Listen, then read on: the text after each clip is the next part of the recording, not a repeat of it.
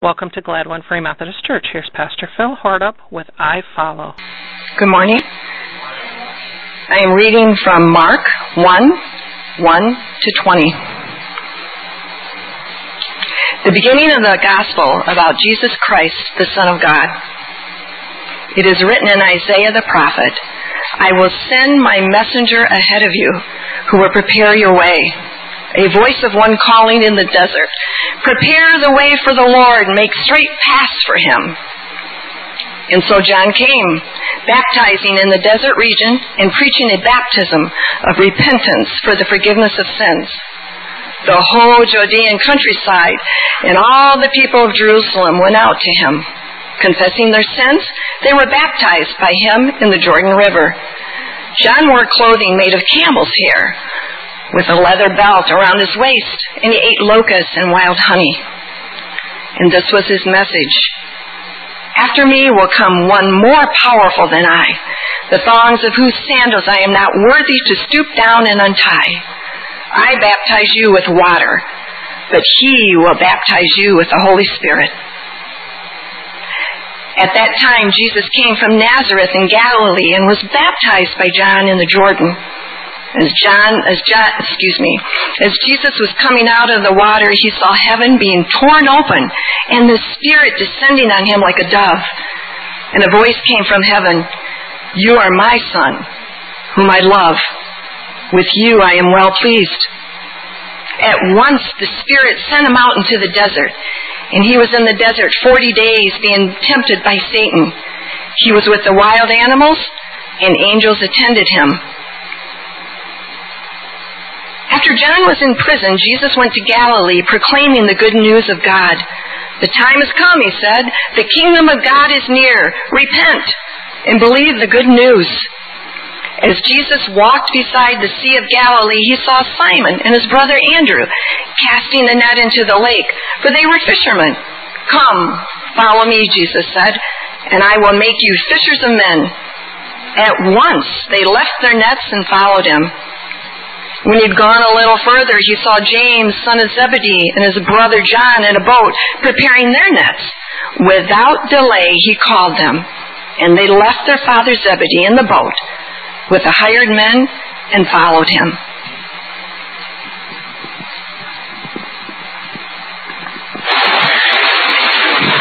Thank you, Daisy.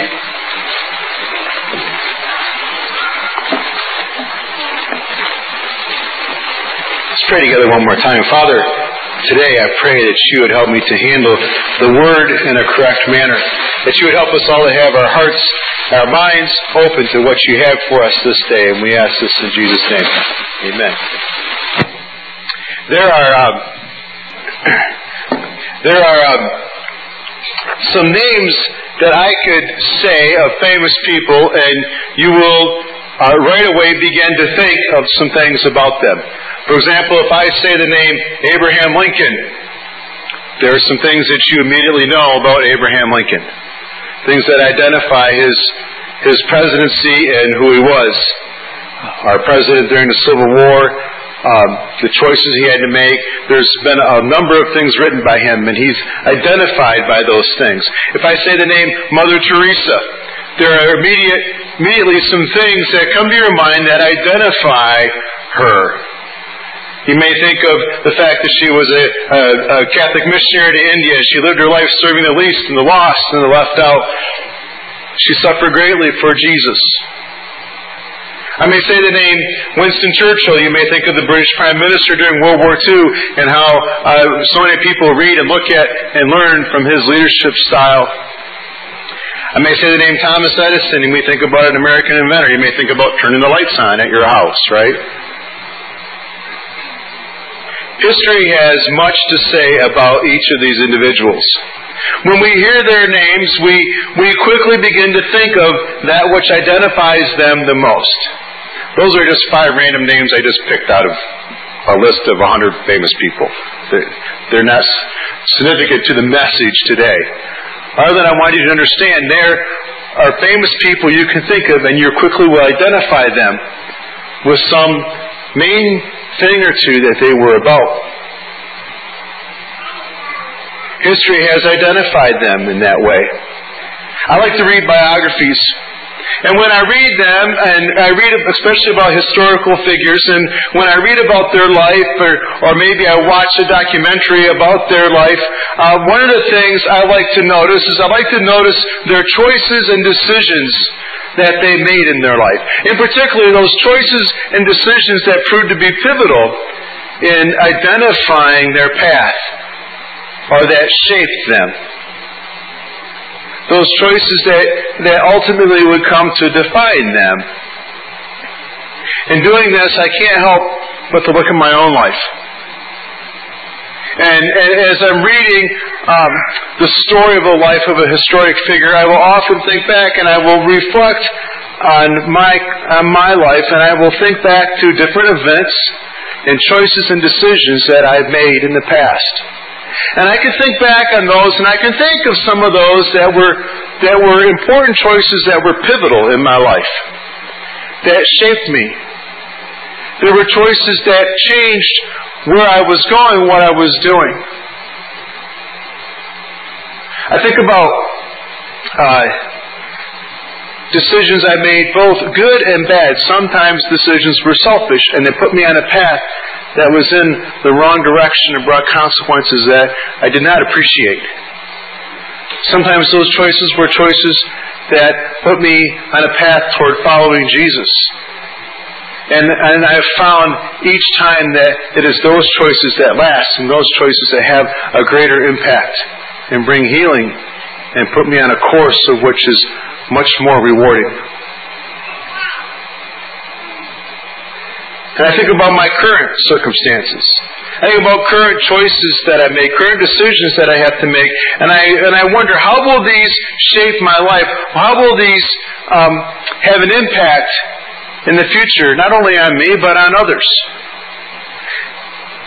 And this is what I know. What we focus on determines where we're headed. It determines our destination.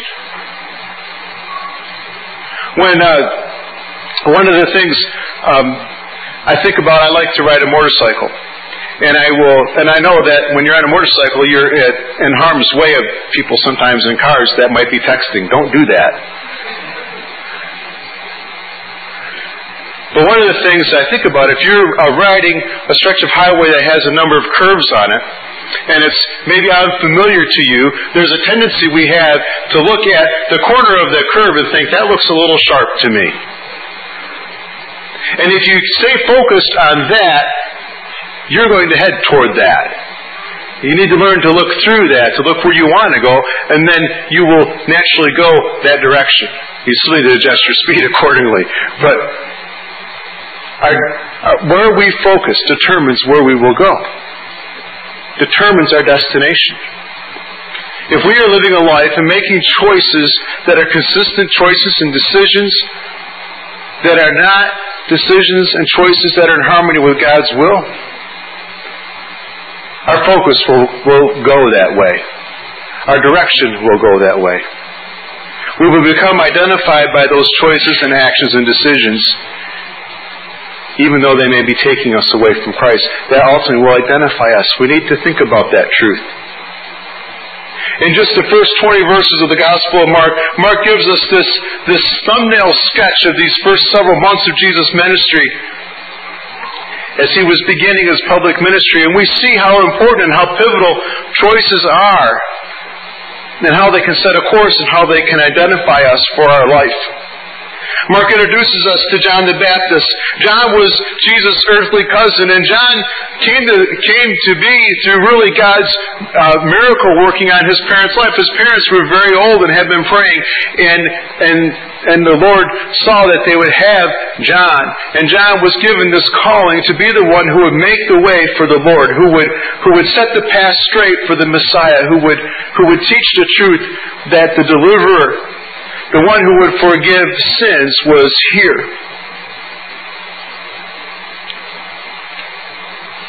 John the Baptist was obedient to that calling, and he was obedient to the calling of God, and he brought that message. And that message connected with people so much so that they came out to see him in the desert.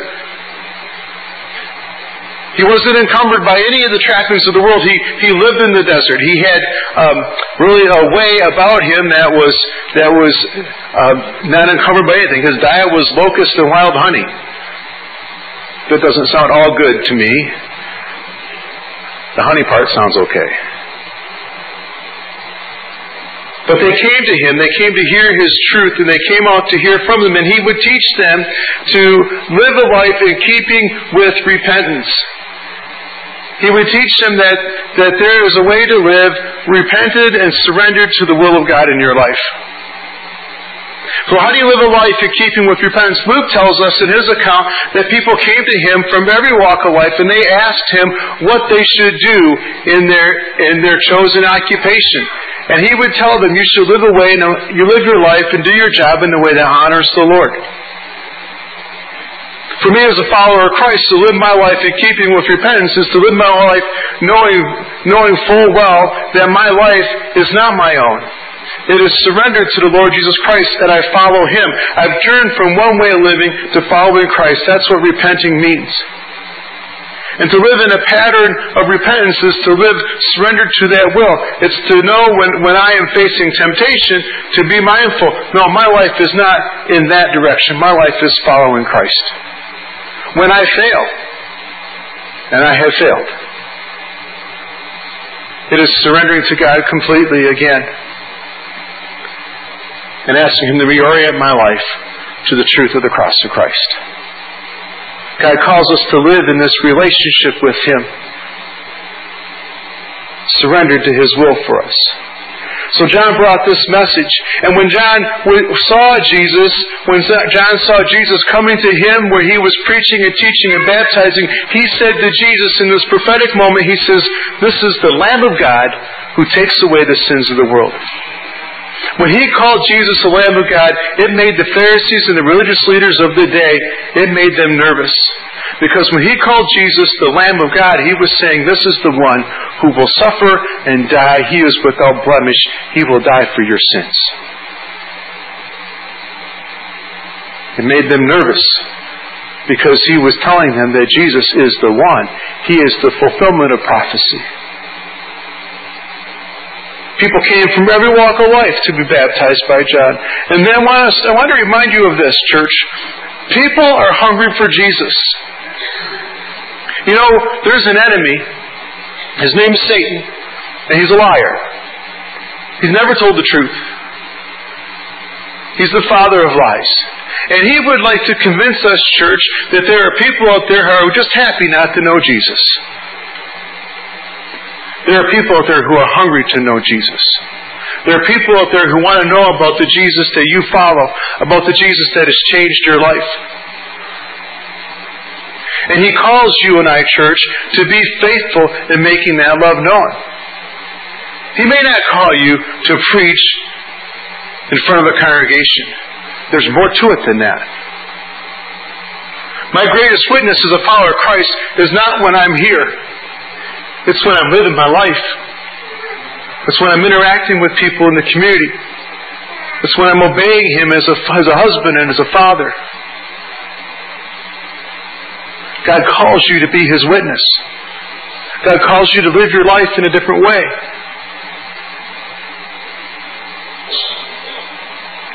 During the time of Jesus' ministry, in that culture, baptism was a way in which people used to publicly show that they identify with the messenger and the message they were bringing.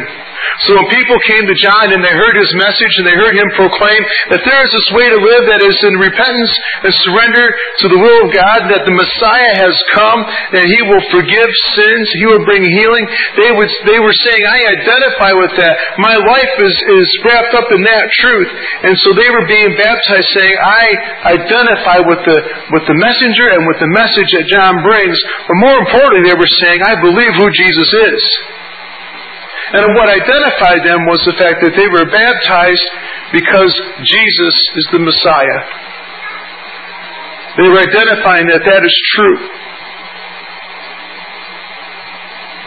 It's interesting. One of the passages I love is at the beginning of John. I think it's in the 4th chapter of the Gospel of John. It talks about how some of the Pharisees were upset that Jesus was baptizing even more people than John. And then it says this, but in fact Jesus did not baptize them, his disciples did. And you know what's cool about that? Is that the power of the name of Jesus is so strong that when they were baptized, it was evident that they followed Jesus. That's what identified them. So much so that they said, Jesus has baptized them. See, today, when you witness the baptism, when you see Cole baptized and Michelle baptized, they're not going to say, oh, I was baptized by Phil. They're baptized because of Jesus. And they identify with Him and who He is and what He's doing in their life. So people came to Jesus, came to John the Baptist. They're being baptized. They were receiving that truth. Baptism is about identifying that my life belongs to the Lord Jesus Christ. This was no small thing. It's still no small thing. And really that's still true in our culture today. We have this understanding that when I am baptized in the name of Jesus, it is proclaiming that something is different about me.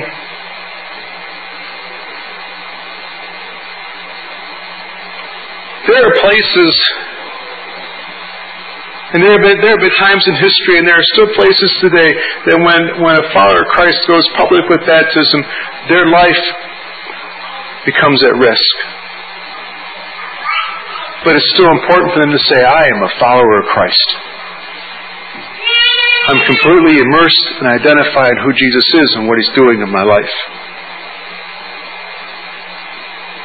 So it's interesting. We look at this passage and we know that Jesus came to John to be baptized. And I think about that with the world. Jesus didn't need to repent. The Bible says He's without sin. He committed no sin. He's the perfect Lamb of God.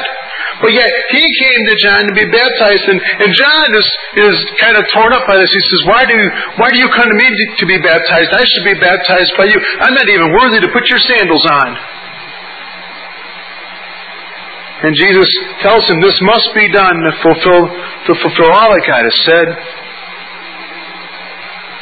I mean, John had been teaching that I baptize you with water, I'm baptizing you, you're identifying with what I'm teaching, with what I'm telling you, but there is one coming, He'll baptize you with the Holy Spirit. He has the power to literally transform and change your life. But Jesus needed to be baptized. You say, well, why did Jesus need to be baptized? He needed to be baptized to show us why He came. To help us understand more fully who He is.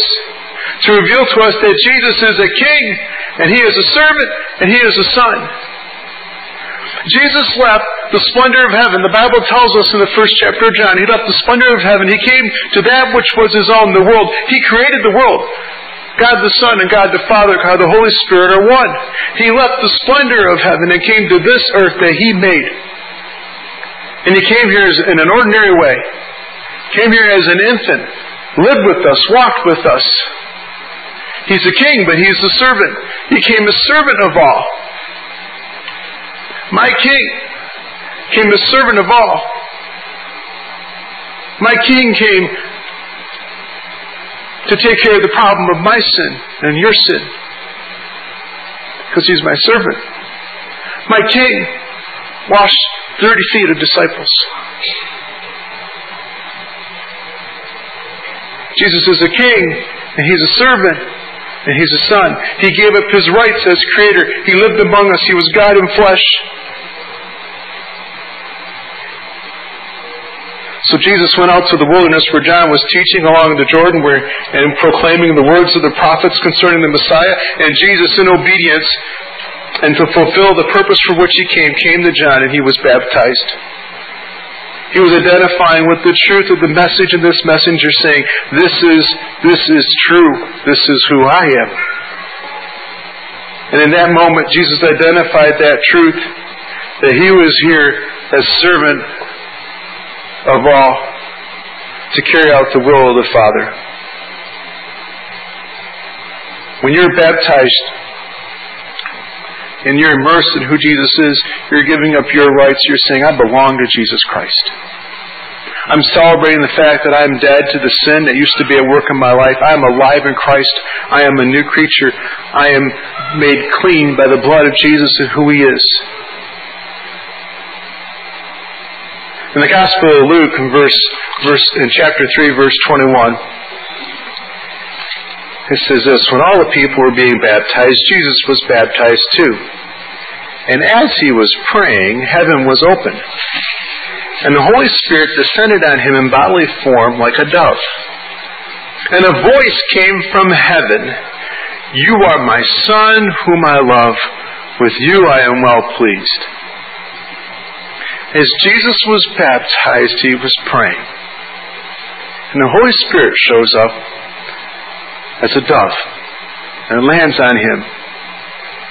And there's this audible voice from heaven, You are my Son, whom I love. With you I am well pleased. How cool is that? What an affirmation for Jesus. Everything Jesus did on this earth, He did in relationship with His Father in heaven. And this is the first time that we see in Scripture where God the Father spoke to Him in an audible voice so that everyone else heard it as well. He was affirmed by His Father in heaven. There are things that I want to see when I get to heaven. And there's got to be like a heaven YouTube thing, right? Where you can go back and say, Jesus being baptized, type it in. Because I want to see the people there in the wilderness on the Jordan when God spoke in this audible voice and said, This is my Son, whom I love. I don't know what he sounded like. I don't know if he's a baritone or a tenor. I don't know. Morgan Freeman. Probably not. Please no. Thanks, Steve. But to see the people around and hear that would have heard that and saw that happen, they knew that something miraculous was going on. And for Jesus, remember, Jesus was fully God who was fully man. He was God in flesh. He lived with us and walked with us. So here Jesus in His humanity hears affirmation from His Father.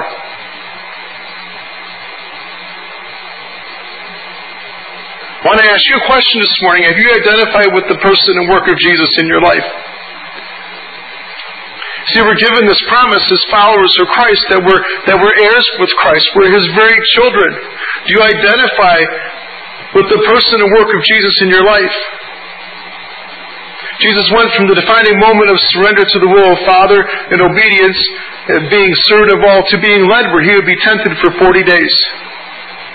And down the road we'll have a message where Jesus, and we'll unpack more about why Jesus was tempted and how important that is. Mark tells us that after that period of time, Jesus came back and He began to preach, and He also was preaching this message of repentance. And we need to think about how important repentance is. Sometimes we don't hear that enough. But repentance is a willingness to identify and say, I am on my own, I am going in a direction that is wrong. And I'm turning from that direction and I'm following Jesus. And in our humanity, in my humanity, sometimes I want to follow Jesus and I want Him to tell Him everything that's going to happen along the way. Lord, you need to give me a lot of clarity, right? God doesn't work that way. In fact, if you read the Bible, throughout the Bible, those who follow Jesus, God didn't tell them everything that was going to happen along the way. He just said, follow me. And they walked through a lot of hard things as they followed God. And God is always faithful. So Mark tells us that Jesus began to preach this message of repentance, and then He began to call people to be His followers, and He calls those first disciples who become His apostles, and He says to them, come and follow me. And it says that once they left their nets and they began to follow Him. Right away. There's no time for delay. There's no sense in hanging around and debating with God. They just obeyed and they followed. Jesus calls us to follow Him. Are you willing to follow Him right now in this moment? To follow Him, not distracted by what you're currently doing, about what your occupation is, about what you do for your livelihood, about where you live right now. Will you just say, okay, Lord, I'll follow you. And then will you trust Him to begin to shape you and to teach you? And as He teaches you, He'll show you what's next and where you need to be and where you need to go. Will you follow Jesus? The moment you put your trust and your faith in Jesus Christ, the moment you say, He is my Savior, that's the moment that you begin to be identified as a follower of Christ.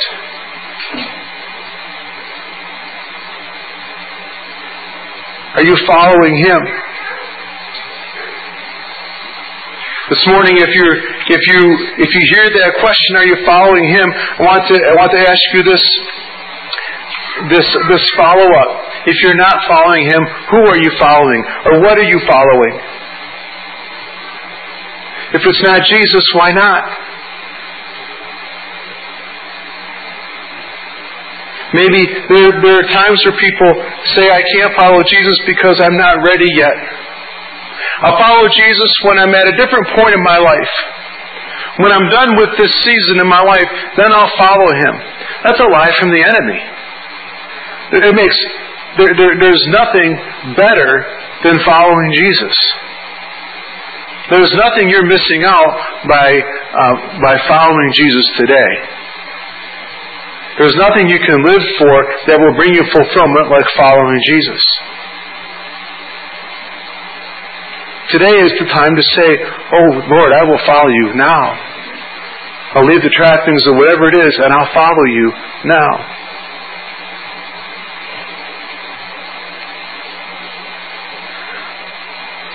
This morning, as we pray, I want you to know that God loves you with everything He has. That when in Hebrews where it talks about how we have a high priest who understands us and knows us, that's true. I want you to think about how important it is that we follow the Lord Jesus Christ, who is a king, who is a servant, and who is a son. He has the authority to forgive sin.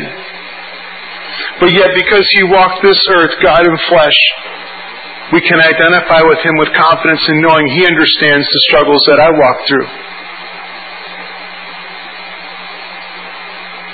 We serve a God who is king and servant and a son who has always proved to be faithful in every matter.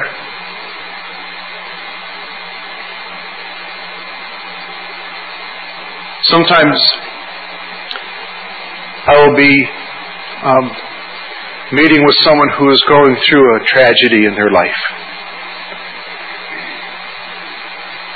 And sometimes the conversation comes to the question, why is God allowing this to happen in my life? Or sometimes it's even more, why is God doing this to me?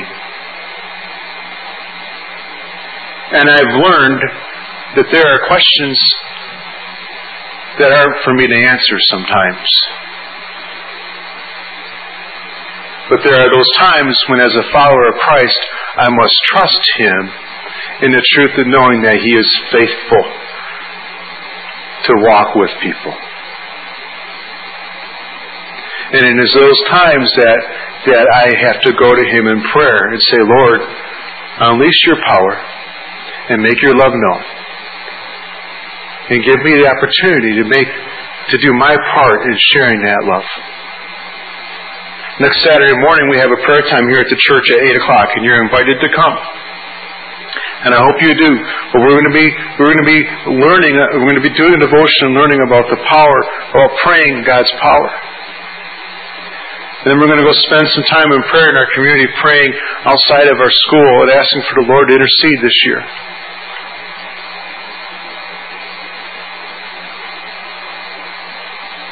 But we need to know that in the midst of the trials of life, God is faithful. And in this broken world, we will walk through things that we can't answer right away how God's working, but we need to have the confidence and assurance that God will work. And God loves you. Spend some time reading the Psalms, and you will see that about 70% of the Psalms, the psalmist is lamenting. In other words, he's asking God things like, where are you? But as he spends time with God, God who loves us with everything he has, brings him to the conclusion that God is still faithful. He is still his refuge, and God is still his rock. I pray that's true for you. I pray that you have surrendered your life to Christ.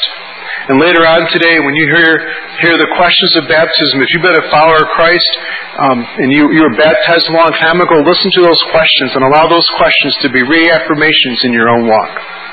Maybe you were baptized recently. Listen to those questions again and allow yourself to reaffirm in your life the importance of who Christ is. Let's stand and let's pray together. Father God, this morning I thank you for moving upon us. Thank you for the power and presence of your Holy Spirit that is moving in this place. And Father, I am aware that there may be someone here this morning who needs to be prayed with. Maybe they're walking through a difficult time and they just need 2 or 3 brothers and sisters in the Lord to gather with them and pray. Lord, right now they can slip out, they can come forward, and they can meet at the front, and they can kneel or sit, and we would be glad to pray with them. Lord, there may be someone here this morning who is making a decision to follow you, and they need to go public with that by coming forward and kneeling so people can pray. Or maybe they need to stay after and talk with Pastor Steve or myself or a praise team member. We would be glad to pray with them and talk with them. Father, if there are people here who are needing to make that decision, I pray that they would not let this day end without making that decision. It's a pivotal time in their life. Father, I ask that you would help us as men and women who follow you to consider our choices, our decisions, to consider the events and circumstances in our life, and to do a type of inventory in our life and ask ourselves the question, are my choices and decisions